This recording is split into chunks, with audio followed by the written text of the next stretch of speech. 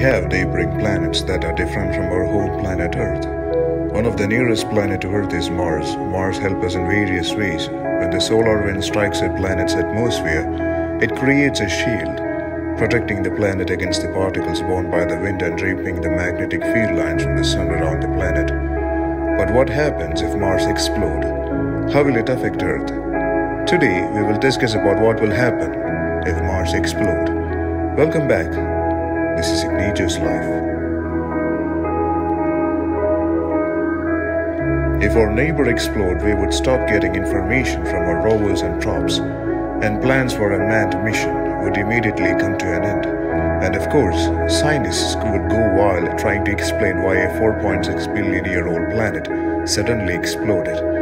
People would likely freak out, expecting the same to happen to the Earth. We may have a bit of a light show, and then we would see an increase in meteor activity over the next period of time, the overwhelming majority of which would burn up in our atmosphere. Depending on how it blew up, most of the pieces would either find a stable orbit eventually or be captured by Jupiter's gravity well. We would probably have a bit of a meteor shower for quite a while as our orbit crossed with some of the remnants and they burned up in our atmosphere. It is unlikely there would be major problems on Earth. Because of this, pieces that got flung out further from the sun would find stable orbits there, and some pieces could eventually leave the solar system.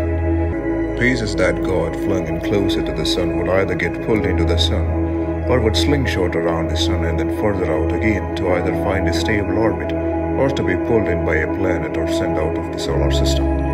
The fragments that didn't get closer or further from the sun would likely find a stable orbit where Mars used to be eventually. The only fragments that could potentially collide with the Earth would have to be positioned just right. They have a couple of chances to hit us, depending on where the Earth and Mars are and what kinds of orbits the pieces find themselves in. And there may be additional chances depending on what orbits they find themselves in. But the thing is, space is big. Really big.